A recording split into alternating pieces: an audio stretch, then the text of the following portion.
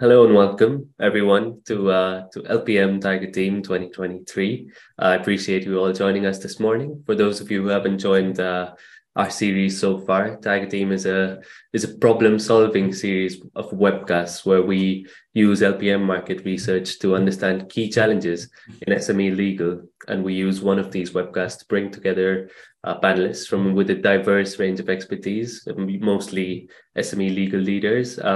And also known as Tigers, to try and solve some of the key business challenges.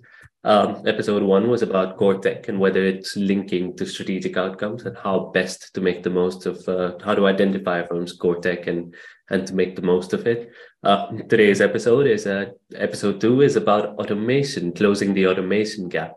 So LPM Frontiers research for the past many years has said that SME law firms understand the potential that automation has for their business and how much value it could bring. And still, every year, survey after survey reveals that they haven't quite reached the mark that they want to with automation. And there's a big gap there. And we're trying to understand today why that gap exists, what we can do to solve it. And that's what we have our Tigers with us for today. Just a quick few notes before we start. Big thank you to our partners for this series, NetDocuments. I also wanted to quickly note that before we introduce our panel and our partner, that this session is being recorded today. And the reason I say that is because for those of you who want to join the discussion, we'll be having a discussion throughout the course of the hour. But if you want to join in or chip in with ideas or thoughts or comments or questions, please do use the Q&A section of the Zoom webinar to contribute, and I'll try and come around to as many of your comments as possible. I'll just come to introducing our Tigers, but before that, could I just hand over to Kaye, who's a senior solutions expert from NetDocuments, to really set the scene and introduce the session for us today. Yeah, thank you very much, Aftab, and good morning to everyone. Firstly, thank you all for taking the time out of your day to join the session. This is just as useful for us from a supplier perspective as, of course, it is for you as lawyers or law firms. Automation is a huge area of focus for us, as it is, I'm sure, for all suppliers to the legal industry at the moment. And I'm very keen to listen to everybody's thoughts and on the topics that we've got to discuss today. So thank you very much for joining. Brilliant. Thank you so much for that, Mike. I'm just going to go around the room and introduce the panel now. So we have, amongst our Tigers, we have Lindsey Dewart, who's the practice manager from Flavell Sons. Sorry if I've mispronounced that. She joined the firm as a practice manager in 2016 and is responsible for a wide range of functions, including the introduction of new technology to streamline processes and improve efficiencies, which hopefully we'll be talking a lot about today. We have Vigus, who's the finance and ops director at Talbots Law. Andrew has over 20 years experience in the legal sector. He has a background in finance as a qualified accountant, and a passion for change and innovation, which drives the constant need to modernize technologies and systems at his firm. Also something we'll be hopefully looking to address today. And last but not least, we have Sean Stuttaford, who's the Chief Operations Officer at Thomson Smith & Buxton. Sean is legal COO with a track record of driving change programs and implementing tech solutions. He has spent over 25 years in the professional services sector, and he's committed to creating a culture of learning, excellence, and success. A big thank you to all of you for joining us today. All right, without much further ado, I think we're ready to kick off our discussion on automation today. And I know it's something that's doing the round in the news these days, especially with things that are with GPT-3 and all other kinds of discussions around automation. But I just wanted to break this down and bring this in context of SME legal, because I think one of the biggest questions firms have is, what aspects of their operations can they really automate? I mean, the big question is, can I automate that? And it can be hard for SME firms that are caught up with all the pressures in their day-to-day life to really understand, what aspects of their work is bespoke and what aspect is commoditized enough for them to automate it. So I just wanted to firstly pose the question to the panel. Maybe start with you, Sean. Is how do you go about trying to look at your operations and see what you can automate? Yeah, it is an interesting question, isn't it? Which is how can a law firm undertake a gap analysis, really? and I can only talk about our experience. Probably, if my memory serves, about 10 years or so ago, we undertook such an analysis, and we started off looking at identifying the current state of our work and the current state of our position on, I think it's Stephen Mason's commoditised spectrum, really, where we decided to place our work down that spectrum: bespoke, standardised, systemised, packaged, or commoditised, and try to work out, with our hand on our hearts, really honestly, where did it sit on that sort of spectrum, really. Once we'd established that, which, by the way, was a controversial thing, I'm speaking about lawyers generally. Lawyers tend to estimate that their work is further towards the bespoke end than quite often it could be. And that's always a bit of a cultural challenge as well to analyse, but that's a separate question for somebody else, I'm sure. So I would start with analysing that current state, seeing where we were on the spectrum, placing your work literally almost with post-it notes on that spectrum on a board, and have a discussion around that. Then perhaps establish what the desired state really is for the practice. Identify that target position on the spectrum based on the firm's strategic goals. What marketplace are you looking for? What market trends are you looking for? And within all of these conversations, we must never really forget our clients. What are our clients looking for and expecting? And this is why I think it's very difficult on this panel. We'll probably all have a slightly different view depending on the kind of work we do and the kind of client base we have, exactly where our work sits. But there's some really interesting reading from futurists like Susskind and Meister, I think, that can really help people. I'd really encourage people to do some Googling and some reading in that area to establish your desired state for your work. Further on from that, I think there's analyse opportunities for automation. Consider the perspectives really of where technology is, what the firm wants to achieve, and determine the potential for automating various legal services, really. Look for opportunities where that technology can help enhance quality, accessibility, and particularly really for services closer to the commoditized end of the spectrum, which for us in our practice tends to be things like our residential property work, where it's a lot more easier to have repetition and automation. Debt recovery work is another one that plays really well into the hands of automation. Then I think we would then take the next step would be to map out really what are the required resources to get from where we are to where we said we wanted to get to. We'd look at resources, technologies, the skills that were needed, which is quite often a real challenge for SMEs. Do we have the skills internally to drive that forward? And that's where suppliers, I'm sure Mike will talk about how they can help do that. Mike, I'm sorry if I'm putting words into your mouth there, but I'm sure you probably will.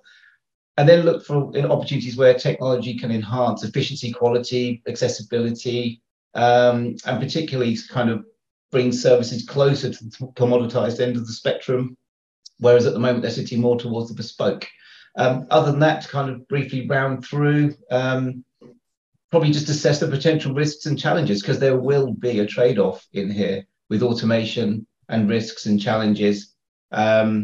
Where you are taking a lawyer's eye potentially off legal work, you've got to assess the risk.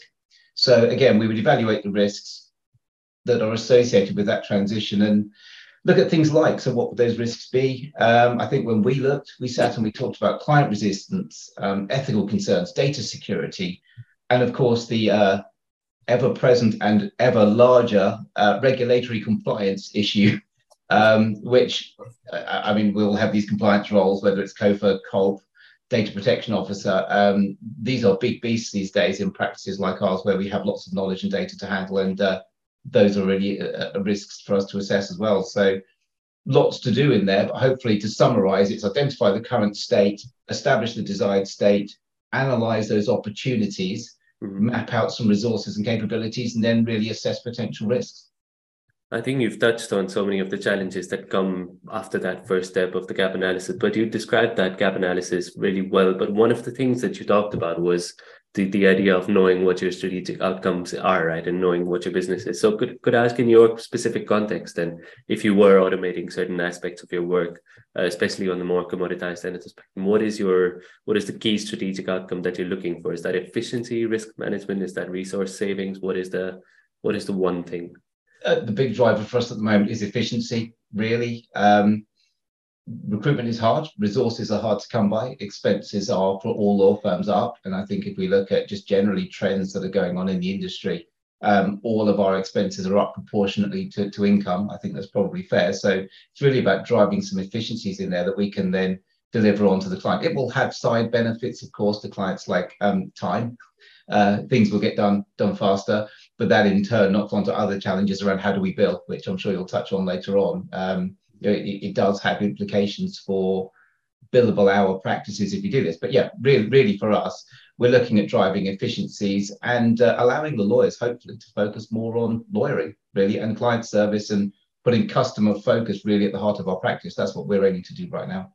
Mm-hmm. If I could just come to Lindsey, maybe you, because I'm just wondering, because there is obviously different firms have different mixes of practice areas, different types of work, and obviously, as Sean mentioned, they lie on this scale of bespoke to commoditized. I'm wondering if in your firm, if you've been able to identify, do you lie more on the bespoke to commoditized spectrum, and how you've gone about doing the gap analysis for your specific automation needs? Yeah, so we have managed to automate a lot of our work in conveyancing and commercial property. But the gap analysis, it's identified, we have got a gap in private client where we can't really find the resources or find the technology out there that can automate the process for us. A lot of the work that we've done with property, on automating the client onboarding, we have delivered across all of the departments. But in terms of the legal work, we can only really find that in commercial property and property at the moment. We're struggling to see where or what technology is out there to support us in private client and matrimonial. All right. And I just wanted to, because as you said, you have that automation in the conveyancing space. And when you have undertaken your journey, maybe we can move this further towards, when you did start to identify areas that you could automate, were there any significant barriers that came up on that in the first instance?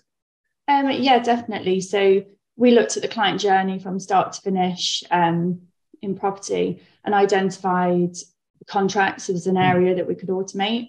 That did take quite a lot of time to get everyone on board with it. The way that we approached it was we put in place a few different teams that would trial the product for a few months. And then over time, those employees are telling other staff how they're getting on, and it sort of got everybody else on board. And now all of the department use automation for the contracts, automated electronic signatures. And the biggest thing for property was putting together the property report. That saved us probably 45 minutes. It used to take the fee earners around an hour to draft the property report, and we're now doing it in 15 minutes using technology and the automation through InfoTrack, and that's really, really helped us. Mm-hmm. And you mentioned that, obviously you had to kind of roll it out and once people saw the benefits, that's when adoption really was driven. Was that basically the biggest barrier you were trying to overcome? Was it the people side of it, getting people to adopt it? Yes, definitely. I think it's really hard for lawyers to rely on a third party putting something together for them. And until they'd actually seen it working in process and watching other fee earners use it, having clients' feedback, they were then all on board. But it did definitely take us a while. Some people were really resistant to it. I think it is key just to get some staff trialing the product, see how the clients react to it. And over time, everyone can see that it is actually saving them time. And if you can save 45 minutes on one element of the process, why wouldn't you do it? Mm-hmm. And that's one of the biggest challenges that people do raise when it comes to automation. If I could bring this to you, Andy, is the fact that there is this cultural barrier, adoption barrier, things like that. And you would think that it's a fairly simple conversation, as Lindsey said. Once it's demonstrated that it is saving time and it is efficient, you would think it's an easy conversation. But is there where does the barrier come up then, Andy, to really get people to adopt these systems? And or separately, is it that they think that their jobs are threatened in some way? Well, thanks, Aftab. There's not much been left there, but certainly that last part is sort of where it all, how does it get delivered in the business? And you have got two sides. You've got that cultural part, and then you've got the people engagement part as well. So I think culturally as well, so you've got to accept that this investment's required, because I think for a lot of it, we've gone down this case management route, and people have got that automation in place, and now it's a case of what's the next thing, and do I want to invest? So I think from a management perspective, culturally, that's a hard thing. Do I want to be doing this? Do I want to invest in that? Is it going to work? Is this technology, going to be superseded? I think part of that is we've seen, since the way that the legal landscape has changed, is you need to invest in technologies, because one of the things we're finding harder and harder is, can I find somebody to do the job? And the reality is, yeah, you might be able to find somebody, but people don't want to be sat there doing admin tasks that can be automated. That's not what they would get into law for. So, from the scope, have you got bespoke all the way down to commoditised? People don't go into a legal role to go, I want to be an admin. I want to push around bits of information. God forbid paper, because that's not a rewarding job. So you've got to deal with that. And I suppose with then the does it threaten my job? I think we're at the moment in legal at the moment where people are like bursting with the amount of work they've got. So they're over capacity. So I think for a large part of it, it's just trying to get some, air back into the system, so that, people have got, they can breathe, they can do their work without being, constantly at breaking point. So I think when you have automation like that, that makes it a lot easier of a sell. And I think personally for us, we've gone on a bit of a growth strategy over the last couple of years. So actually it's given us the ability to, able to complete more work. We're able to, look at bringing in those technologies. People say, I can't do any more than what I've got. It's a struggle at the moment to find, good people. People are trained up to a certain level. So, if you can take the heavy lifting out of it with automation, that's great. But I guess then the final part of that is then it's the sell back to the business. What are we going to do to get this, in? And I guess these things don't change. The change curve and how you flatten it out. People know how to do it. It's just really, when you take on a project for automation, it's like, can I execute that? So, get the early engagement, involve people in the solution, roll it out as a pilot just to make sure it is correct for the business and it can work, sign it off. But it doesn't just stop there. You've then got that ongoing training part, and then it's review. Because, once you have brought it in, you want to make it a success. So you can't just leave it as is, from when it's brought into the business. You've got to, constantly go around that feedback loop and say, if something's not right, let's get it right. But it's that's really where it sits. Speaking specifically in the context of automation, because obviously some of the aspects you mentioned, which is change management, adoption, that's kind of with every new technology that you roll out in firm, that tends to be the challenge, is to demonstrate ROI, to get adoption. I'm wondering if in your experience, has there been anything unique to automation specifically that has been a barrier in those areas? So do you mean if any of the technologies have been unique? Yeah, compared to other technologies, is automation specifically, does it have something unique within it that makes it even more challenging to drive adoption? I suppose you've got that part where it comes to threat of jobs. It's probably the only thing with that. I think with any change, they sort of are the same. When you boil it down, they are the same. But I think it's what's that threat to my role that can make that can have an impact on people. And I guess once again, it's about communication there. That is, it's it's demonstrating to people what it looks like, how it looks, how it's going to improve your role. And the chances are, as I said, most people don't come to work to do admin tasks. And if people do and they're being removed, that's just unfortunate. But I don't see much of that from where I currently sit, looking out into the business. Mm-hmm. I'll come to you, Mike, in a second, but I just wanted to pose this to you, Sean, because it seems like there's a bit of a paradox here, because obviously there are people who don't want that admin, they don't join law to do admin. But then on the other hand, if you tell them that you can automate a certain aspect of their role, then it kind of feels like you're demeaning their work in a way. And equally, you're also cutting the amount of time that they're spending on a particular case, which has a direct bearing on profitability. So is that a conversation that you've had to have within your firm? It is, and it's an ongoing one, actually. It hasn't ended for us. I think that resistance to change that Andy's brought up there, which is largely about addressing traditional mindsets within the legal profession. One of the things that we've tried to do successfully in some places, and sometimes I'm sure not successfully, is about promoting a growth mindset. one that really embraces some change and innovation. And we've done that really with utilising our legal network while sharing success stories from other adopters of technology. We happen to be a LawNet firm, and that's quite a good network to be able to get outside views really of other people that have had successes with those things. So I think overcoming that fear of obsolescence by just discussing really the evolving role of legal professionals in this automated world, highlighting the benefits then of sort of combining their human expertise with automation, all then helps towards this encouragement of cultural change really. And it has to start really with fostering this culture of innovation and adaptability. Certainly that's what we found. We really struggled until we sat down, and actually I met with a vast number of our, I'll say, staff, workforce, partners, directors, secretaries, receptionists, everybody, and just talked to them really about what they thought about the firm, what our culture was, how frightened or not they were of the change. And then we went on to try and recognise and reward creative problem solving and innovation, encourage open dialogue, encourage collaboration across teams. And in fact, one of the things we had a bit of a bonus there was we relocated under one roof rather than being in multiple buildings. And that sort of cross collaboration really helped drive this culture of adaptability and change. And so we sort of rode the wave of that a little bit. So yeah, I try to engage with all levels of the organization in that change process, and then develop a clear communicated vision for the firm really with it's one of the few times I think a top-down approach can work.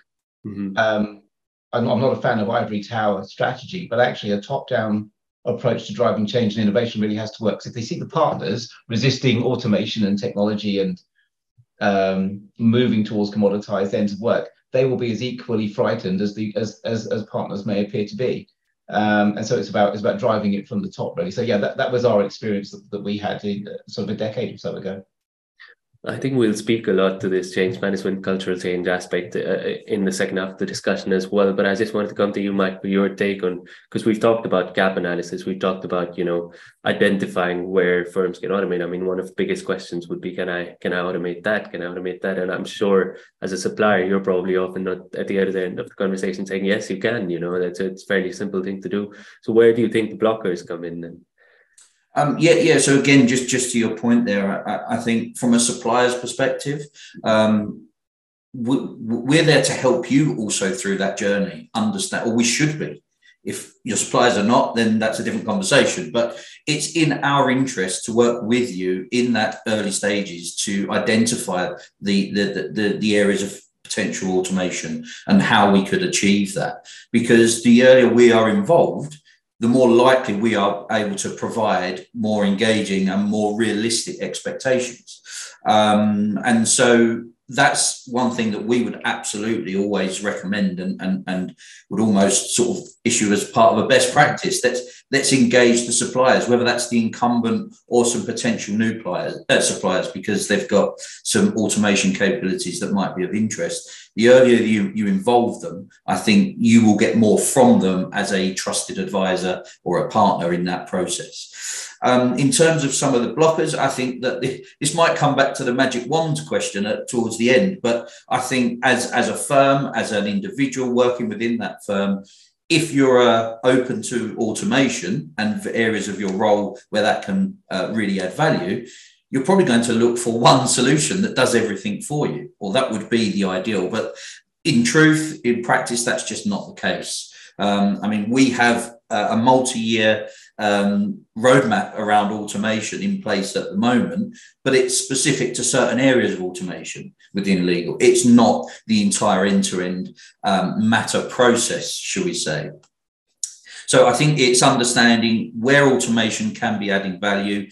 And unfortunately, that may mean multiple suppliers in some cases to help you achieve that, but engage them, that we're all grown-ups, we're all adults, and we want to work together to make this a success. Because if we can make this a success for you, there's nothing stopping us being a great reference for us to work with another supplier at other firms. So it's about making it work for you. And I think so the blockers come down to the change management piece we've talked about, and that's coming a bit later on, and I've got some other thoughts around that. But I think also it's just understanding that we're coming into this with a mindset of we've still identifying where automation is going to be valuable. And I think one of Sean's points of the first question he answered was absolutely the most sensible approach to doing this in the gap analysis process. Identify what we want to automate, where we want our business to be on that spectrum, how are we going to get there, and then who do we need with us on that journey. That's where we can be of value, but also going into that with a mindset that there isn't going to be a one-stop shop to do that for everybody. I think that's important. Although that is the ideal, I think in reality, it's important understanding that there are going to be multiple parties involved in making this a success. Mm-hmm. And speaking of success, I mean, before we move on to this whole change management piece, if I could follow up with you, Mike, I mean, do you have any models that you use to help firms understand the returns that they might be getting on automation, for example, when they are piloting solutions, or if they are, trying to sell internally the value outside of the whole relationship with the supplier and between the supplier and the firm? If firms are trying to sell internally the value of automation, do you have something that can help them in terms of where they should look for a good return?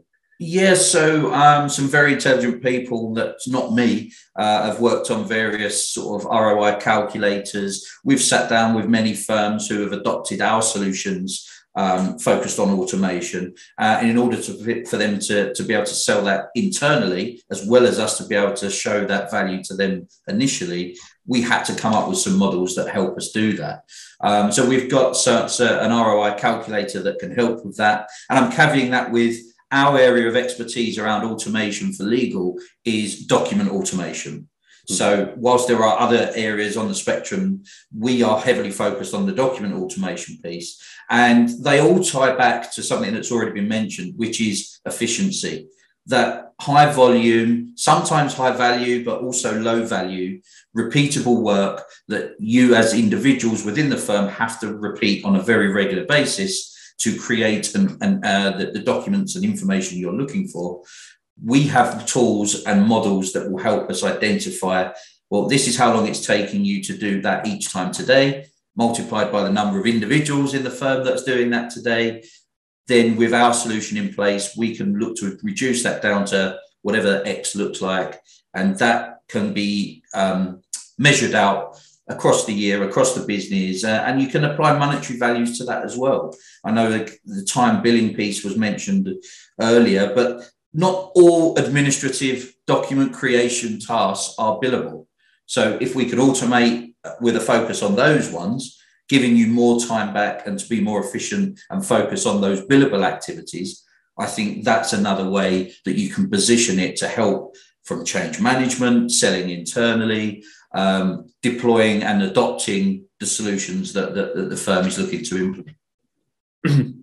Right, thank you for that, Mike. And I'll come to you now, Lindsey. I mean, obviously, there's that aspect of, as Mike said, that there's so many ways to measure the returns. But going back to something he said was that it is never going to be a one-stop shop solution for automation.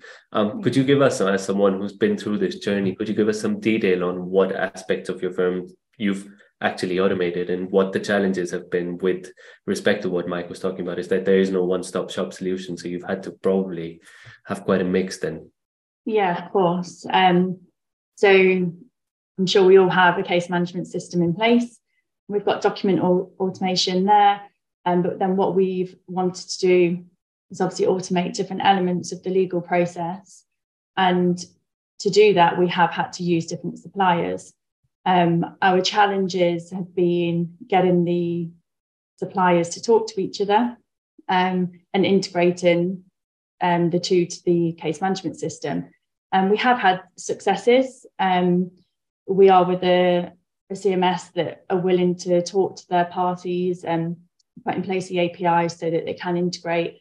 And there are some elements that are working really, really well, that's saving a lot of time. But we do still have some suppliers that we're using for, in different departments that cannot plug into our case management system. So that ends up creating additional time, because any work that you were doing on another system, you obviously need to download it and put it onto the case management system so that we've got everything in one place. Where we've got third parties that where there is an API in place with our case management system, everything automatically drops into the CMS. All of the information is populated into third-party software. So it does save so much time. And until all of those third-party suppliers will talk to each other and integrate, we're going to have a problem, because we're not automating. As I said earlier, we haven't got automation in all of our departments yet. So if we start going out to market to look at that, we are going to have a problem with our staff and change management and getting people on board when they think, well, I've got to use a different system, I've got to log into there, then I need to download it, upload it into the CMS. They can't really see how it's saving time if they're having to spend 10, use 10 clicks instead of 2. So yeah, we are having challenges with third parties not talking to each other, but I do think some are really willing. And there are so many different platforms out there and so much legal technology, but it is just finding a solution, and that will come down to the magic one question at the end of getting them all to talk to each other and integrate, because it will make our lives so much easier. But is it the case that in some cases the efficiency benefits of automating a specific function or bringing in a certain piece of technology would be offset by the inefficiency of then it not integrating? Probably not, but it doesn't help with getting buy-in from the staff. So I can see a system that we're using in one department where there is no integration with the case management system. They are having to spend additional time, and then sometimes the file on the CMS doesn't reflect everything because it comes down to human error. If you're forgetting to download something and upload it into the CMS. Whereas those systems where we have got full integration, the fee earner doesn't even need to think about it. They can just log on, get everything done that they need to do, and they know that everything is being dropped into their file. And also going into an app for the client, they don't have to do anything else. They can just simply complete the document and they don't need to think about it. Whereas those systems that don't have the integration, there's those extra steps that fee earners or support staff will have to take, and you could end up forgetting things, forgetting to upload things, and then that will cause problems when you come to review a file or at the end of the file, and you realise that some things are missing. So I don't think it's not a huge problem, but it just doesn't help with trying to get buy-in from staff. Mm-hmm. Yeah, and again, it'd be great to come back to this idea of buy-in, and we probably will. But Andy, I just wanted to bring this whole integration question to you as well. Is it something that you've dealt with, and is there something that is it something that has also deterred certain investments for you? Yeah, I think there's a lot of technologies out there, and I think one of the things that SME-sized law firms struggle with was getting access to these technologies. So all of a sudden APIs came along, and there's all of a sudden there's a load in the market. Well, what we've tend to find is, as we're doing reviews and trying to think, is this the one for us? When you then put products side by side, some overlap, some don't overlap at all. Others have got a wide array. Some have got a really narrow sort of what they can deliver. And all of a sudden you find yourself in this quandary and this headache of, which technology is right. And it becomes quite frustrating. You have like different experiences for other people around the business who've used them through either different law firms or from the fact they've had a client that deals with it in this way that's dealing with us. And all of a sudden it makes the waters very muddy to decide on which one's the best one. So it's great that we've got all these technologies, but actually it ends up posing more questions. And then you end up with that infighting with, well, that doesn't work for my department. Mm-hmm. It works for another one, and it's just like, well, how do you bring that then into the firm? And you don't want too many technologies, because all of a sudden then you're gonna lose people. So technically, can you deal with it? And then culturally, can people handle this amount of integrations and different ones if they do something different? Mm-hmm. So that in itself does cause a problem, and we have seen that with certain technologies as we have been, reviewing the processes. Is this one right for us? Yes or no? And then you go through that appraisal, and it's just like, well, what are they offering? And sometimes there's too much choice, and then there's just something that doesn't quite fit the bill at all. Right, and it is about that stakeholder management. And is that something that you have a strategy for when it comes to choosing a technology? I mean, as you said, there's so many out there. So how do you go about that decision? Yeah, so I think one of them is what is the best of breed, and also what are our competitors using? Because one of the things is, it's great when we have someone on the other side who's got technology in place, they work at a quick pace, they deliver the information in a certain way. So if you can use those same sort of technologies, that helps everyone because it speeds up a transaction versus somebody that uses something that's not quite, a decent market level product, because that can make things difficult as well for us. So we've had that with certain integrations of information for downloading. So I think part of it comes into what is that technology? Where's it going in the market?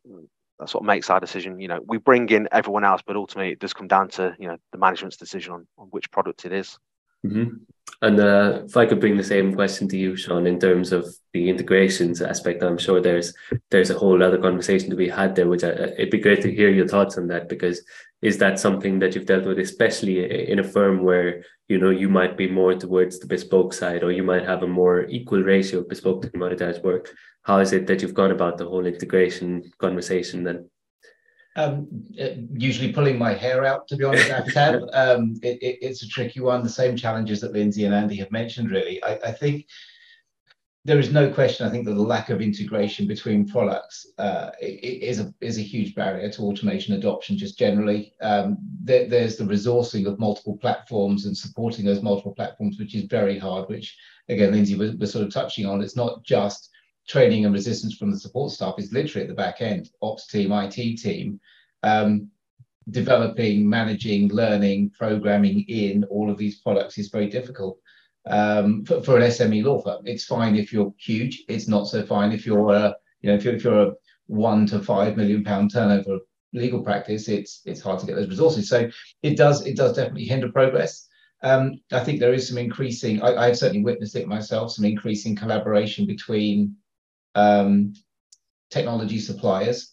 I think it's probably something Mike will touch on, and I think there is some movement in the industry towards standardizations of processes and communications and layouts. However, that's a very long-term project. So in the short term, there is this barrier of standardization between products and making them talk to each other. And we, like other firms, have got silos, data silos, which causes us problems for GDPR. It causes us problems for a host of things to make sure we're compliant.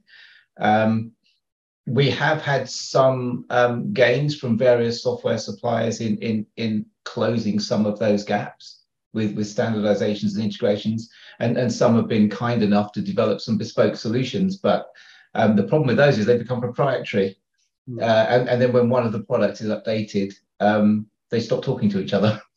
So it can become a sort of constant source of maintenance, really, which is problematic. Again, it sort of hurts the SME legal sector, really. But I think where we have had some help from legal software providers, they've provided some great case studies, some demonstrations. Mike's been talking about ROI metrics that he uses to showcase that value of automation. And we've actually found that quite useful. And we brought a new product on board recently with automating in our commercial property area. I'll give them a shout out. I'm not a paid advocate, but it's called Orbital Witness. And it's something that has been a really great automation tool for our teams to do simple mapping that used to take us a very, very long time, hours or days, is now a minute's job. And so they are out there. However, this is back to Lindsey's point, that doesn't integrate with my CMS. So I've got another data silo right there. So yeah, going best of breed is really hard right now. And hopefully in 10 years it'll be different, but maybe we'll have all retired by the time the industry has changed. I don't know. Right. And I think, linking this whole thing, the whole aspect to people, as you mentioned, one of the first things you said was integration is a change management challenge. But is it also, is automation at any point, I'll start with you, Sean, and this is the second round. And sorry, before I do, actually, I might remind everyone who's tuning in to please do ask your questions, because I'm doing my best to extract as much information as I can from this lovely panel. But please do, I'm sure you have your own experiences and you'd like to hear their thoughts on them. So please do post in the Q&A and I can pose the questions to the panel. But Sean, I think coming to the people side of it, linking it to the people side of it, there's so many aspects to when you are automating. We've thought that's a little bit about the cultural aspect of it, the fact that people feel like automation might demean their work, but there's also the fact that the flip side of it, that it might aid the whole talent attraction and retention challenge that is happening at the moment. It might aid with retaining people. It might play differently with different clients. You know, I mean, some clients might be very happy to automate certain aspects of their journey, whereas others might not be at all. So I'm wondering if how do you kind of approach that people side of it on all aspects? It's a vast spectrum, isn't it? It definitely was one that started with conversations, very non-threatening information finding conversations, so that we could establish really honestly on the ground what everybody thought, not what the partners thought, not what the executive board thought, but what the staff doing the work all thought. And to try and present to them really this encourages open dialogue. And by the way, that's a real challenge for legal practices, I think, is to have genuine open dialogue within traditional mindsets of law firms. They tend to be slightly hierarchical. There tends to be a lot of fear to speak one's mind, both from lawyers, by the way, and support staff. I think people don't like to feel like they're in the out group if they have a different opinion. I think lawyers like to club together, generally speaking, on sweeping statement, but I think they like to be part of a collective group. So this sort of encouraging mentorship and knowledge sharing within our firm and within our legal community, and establishing, we tried to establish when we were doing this sort of communities of practice. So not just speaking to a team, but we would bring the private client teams together. We would bring the contentious work together. So rather than sort of talk to them as a family team, a litigation team, a PI team, just bring those together. So establish those communities of practice, foster this culture of continuous learning up and down the entire chain of the firm, really, and then really develop genuine in-house training programs on legal tech. Mm-hmm. Law firms sometimes struggle, I think, to get the right attitude and knowledge across when it comes to learning how to use these systems effectively and the benefits they can bring. So we also try to encourage attendance at external industry conferences and workshops so that they heard it not just from us, from me, from our executive board, but we try to create enough critical mass of positive thinking advocates for change to drive it forward. And that's really how we sort of create this nucleus, which then, when it became large enough, people gravitated towards it slightly more. Even the partners, I'm going way back time machine. So 20 years ago, I recall sticking a PC on a partner's desk who looked at me and said, "Why are you giving me that? I'm not a secretary." That's why it's not just there for typing. But that attitude, of course, is long gone. But I think it's at the far end of the extreme that sort of says, underlying everything, there is this challenge of roles changing. So yeah, I think it's that whole thing of information sharing, information gathering, and external views on what's going on. That's certainly what we were finding was helpful. Mm-hmm. I'll come to you, Mike, in a second about the culture and people's the change management side of it. But I just wanted to hear from Andy and Lindsey, actually, as firms that have that are fairly far along on automating certain aspects of their business, how that has played with people within the firm in terms of talent. Has it improved the experience? Have you been able to hear any positive stories from that? And also clients. I mean, have clients responded well or not responded so well? And have there been any stories in that department? Maybe I'll start with you, Lindsey. So client-wise, we have had many clients, be willing to use some of the apps that we put in place. We do get the odd client that's not happy to do that, but they are the minority. We've had new staff. We've recruited quite a lot actually in the last 12 months. And what's been really nice is having them actually say to us after their induction process how much they like the technology. Because over, I'd say, the last sort of 5 years, it has been a challenge trying to change the mindsets of staff and get everyone on board. And then when you have new people come into the firm, we carry out a full induction process, ensure they have training internally from us, but we also put them on the external courses with the providers. And then they have turned around and said to us that, I really like the technology. It makes life so much easier. It's a lot better than what it was in my previous firm. And we've found as well that some of the staff that we've recruited recently, they've actually used some of the systems, but they haven't used them to the full potential. So they have had an element of training on some of the systems that we're using. And they say, oh, well, I used it for this, or I used it for this, but we didn't use it from start to finish like we are. And I think that that's a problem in a lot of smaller firms. It is having the time to sit down and work out from the beginning of the process to the end on what can be automated. And I think initially firms will just opt for the most simple ones, like onboarding. A lot of post-completion work I know is being automated in firms now. And it's the middle gap that I think that firms may struggle with if you haven't got the time. And whereas we haven't got dedicated people that work on the case management system or a dedicated IT team, it is me. So it is a case of having to look through the whole process and see what you can automate and make sure that you do it, really, because staff do enjoy it. Once they've had the right training and they actually start using it, they realise the time that it can save. And it is nice to have staff give you that feedback. Although we have had the odd feedback from staff where they haven't enjoyed the technology. They don't want to move into the modern world and they want to do things the way that they used to. And unfortunately for them, it's not the right place for them because we are moving forward with technology. We're not going backwards. But the majority of staff have given us good feedback and enjoyed the systems. And before I bring this to you, Andy, we do have a couple of questions in the Q&A. So I'm going to pose this to the panel in general.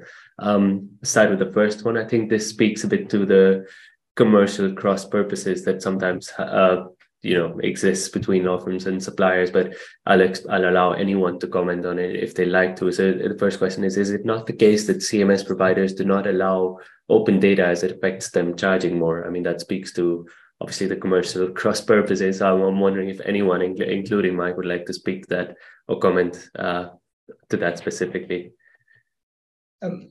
I'll start. I can see why that's probably a view. I'll defend Mike slightly here. I think there may be some aspect to that.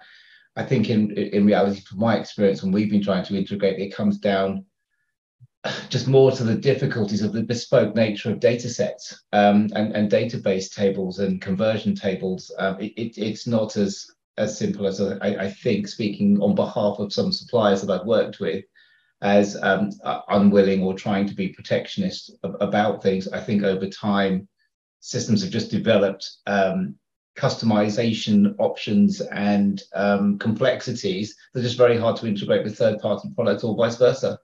I have some sympathy with it. One does feel as I think AI and technology develops over time, where solutions are going to be easier to develop than perhaps they have been in the past, might assist. But I'm marginally sympathetic to the problem. But yeah, it is one that does feel protectionist, and I think there are some out there that are doing it in relation to keeping their customer base trapped within their product. I'm sure that might happen somewhere.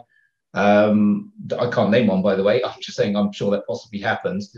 But I think technological challenges and just customization and complexity issues really are what I've foreseen, or what I've seen rather, when we've been trying to integrate. Mm-hmm. Right, thank you for that, Sean, and thank you, Dinesh, for that question. I think I'll move on because we're having a couple of other questions, so I'm just going to try and fit those in. We have a question from Wayne Lord. Interestingly, it seems one of the key challenges is integration, which is a familiar subject. Are the Tigers finding that it's the CMS that it isn't integrating, or the third-party software? And also, are any of the Tigers firms putting pressure on these software vendors to improve the integration? I think I'll pose that to you, Lindsey, given that you talked about the CMS integration challenges.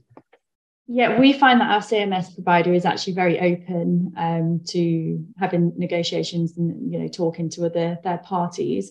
I think the problem that the other suppliers have is that there are so many case management systems out there, and it's hard for them to integrate with one and not another. And there are obviously different requirements for different CMS systems. So yeah, I'm I don't know the technology behind it, but I'm sure it's very difficult for them to integrate into one and then another. I'm sure the requirements are not exactly the same. We have found some suppliers are willing to have those discussions, but I think there's a barrier for them because there is so much work that needs to be done behind the scenes to actually get them to talk to each other. One thing that we're really trying to do at the moment is our CMS system provide the facility for our clients to have an app where they can log in, they can check the status of their cases, they can view documents, upload documents, and so on. But a third-party provider that we're using, we already use their app. And what we don't want to do is ask clients to download 2 different apps. And what we need the 2 suppliers to do is actually integrate into one app so that our client can just download the one app and get functionality from both systems. That's a huge project, but it would save our clients. I think it'd be really good for our clients as a selling point, because they'd be able to log in and see absolutely everything they need to do, complete their ID checks, do their onboarding. But I think for the providers behind the scenes, there is so much work that needs to go into that. And I'm just one of their clients that uses a CMS system. And I'm sure they've got, thousands more that are using different systems, and there are different requirements for them all. But we do put a lot of pressure on our CMS system. I have conversations with our account manager all the time to try and integrate with the different third parties. And then we do the same with the third party providers as well. So yeah, it is something I push, but there is resistance sometimes because I just think the level of work that they've got to do behind the scenes to actually make it work. Right, we have so much to cover in the last few minutes, so I'm just going to try and do as much of it as possible. Mike, there's a couple more questions to pose to the panel, but before I do that, I want to come to you for the whole change management piece. I knew you had some ideas around that. It'd be great to hear them. Yeah, certainly. So, being on the supplier side, we have these conversations daily with existing customers, prospective customers, when they're interested or already using our solutions. Now, I personally have been involved in numerous what we call awareness sessions. And this, I think, is aimed directly at addressing some of the resistance to the changes that may be coming for the users. And the reason some of them or a lot of them are resistant is because they get told one Monday morning that there's a whole new system that they've got to work with. They may have had some initial training previously, but it could have been a week, a month, or 6 months before it was actually released. So they've forgotten about it. So we strive to engage them as early on as possible once the firm has made the decision that this is the solution that they're going to move forward with. And I personally have been asked to come in to sit down with groups of individual users within the business through multiple sessions throughout the day, just giving them that 15, 20-minute high-level overview of what the system is, why the firm's made that decision, and how it's going to add value and benefit them. And I think if you bring that in, if you're bringing the user base into those discussions, into the whole process at that stage, it's not as scary as it could be on day one of go live of a brand new solution. So keeping the firm aware. I think Andy mentioned it earlier, it's people engagement. I think it's related to that. Not just once the firm's made a decision on a new solution, but actually engaging the people in identifying why we need a new solution. It's users, and Sean touched on it, I guess, against all aspects of the business, not just the partners, the board, the secretarial staff, the support staff, the paralegals, everybody that's going to be using those systems. It's important that they're engaged in that. And I think ultimately, one last point, it's when delivering some training or some awareness sessions around a new solution that's coming for the users, it's using the right language that's relevant to them and what they're used to working with or hearing. Focusing on the value, the benefits, whatever that may be, efficiency, time saving, more billable time back, whatever that equates to for them or for you as a firm. But tying it all back to a value, a benefit that they are personally going to recognize, again, with the ability to demonstrate that, of course, that I think will ease a lot of the restraint that a lot of users can show when they're being told there's a new system coming. Mm-hmm. Thank you for that, Mike. I appreciate it. And we do have the magic wand questions to get to, but I'm just going to pose one last question. I think I'll take this to you, Andy, given that both our other panelists have answered questions so far. Thomas Reynard, he says, great discussion. Thank you to the panel. A question on adoption of tech, the ongoing use of the automation after implementation. Do you have any tips, tricks, processes, policies to ensure adoption and deliver that target return on investment?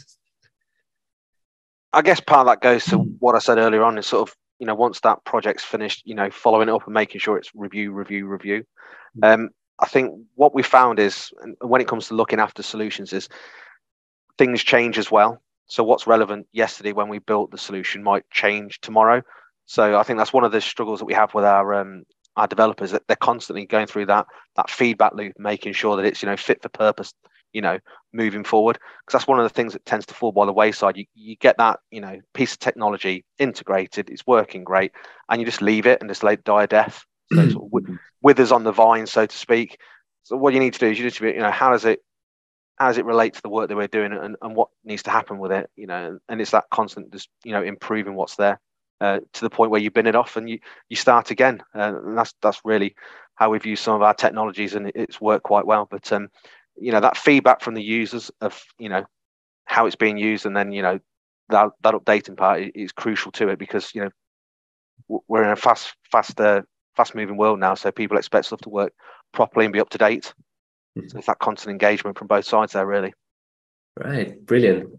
Sorry, good. I was about to say. And I think just feed into that, it's time. It takes a lot of time. So, part of this comes down to picking what's the biggest win for the business as well, because you can get overwhelmed as well with resource if you have got too much of that going on as well.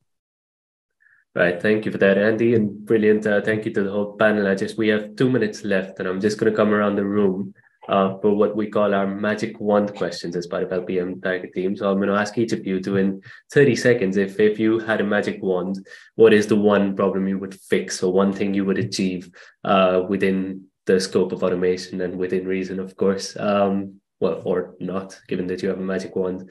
Who would like to start? Why don't we start with you, Sean? Go ahead. I don't mind. So 30 seconds, crikey. I'm going to put my wand to really hard use. So I would create an AI-powered, fully integrated legal platform that encompasses comprehensive range of features, including client centricity and upholding legal ethics. I think you said magic wand, so I can do anything, right? So I'd have AI-driven case management with seamless collaboration tools, lots of integration, legal research automation integrated with that, along with a client portal and automated legal drafting. So if Mike would like to get on with that, that would be great. Right. Well, there you go. Some feedback as well there from Mike. Lindsay, magic wand, what are you doing? Very similar to Sean. I would like one legal platform that pulls everything all into one place. So you've got your legal drafting, you've got your document automation, but also a marketing system, because that's one thing that none of them do. So yeah, putting everything all into one system, which is something that I think I've made clear earlier, it would make all of our life so much easier. Mm-hmm. Great, brilliant. Andy? It sounds like everyone's been down to Diagon Alley and bought all the ones with those two requests. I think mine is the data itself. So, how it's cleansed, how it's used, what we do with it next. It's expensive, it's time consuming. And I think really, how do we start off that journey with a client and just making sure that we can capture all that information once and it's correct across all platforms and, with parties you integrate with as well. So, yeah, a client rocking up with a QR code, scan it and you get on with it. We can, short circuit our lives and just, move forward with our legal matter would be fantastic. Brilliant. Thank you, Mike. I think my magic wand is to be the supplier that creates the system that Sean and Lindsay and Andy have just referred to. But no, more seriously, I think it comes back to something I said earlier, purely from our perspective, and it is a relatively selfish one. It's being involved as early as possible with the customers, with the clients that are going through this process. today. The more information that we get, the more information that we can help you identify in making those decisions that you need to make, because we do this with lots of firms. I know you tend to focus on your firm, quite rightly so, and you will talk to others around you, but we have experiences of doing this several times, many times with firms that we have helped and worked with to date. So use our experience, use our knowledge. Whilst we don't have the intimate knowledge of your firm and how you work, we have put things into practice that may help the way that your firm is aspiring to be.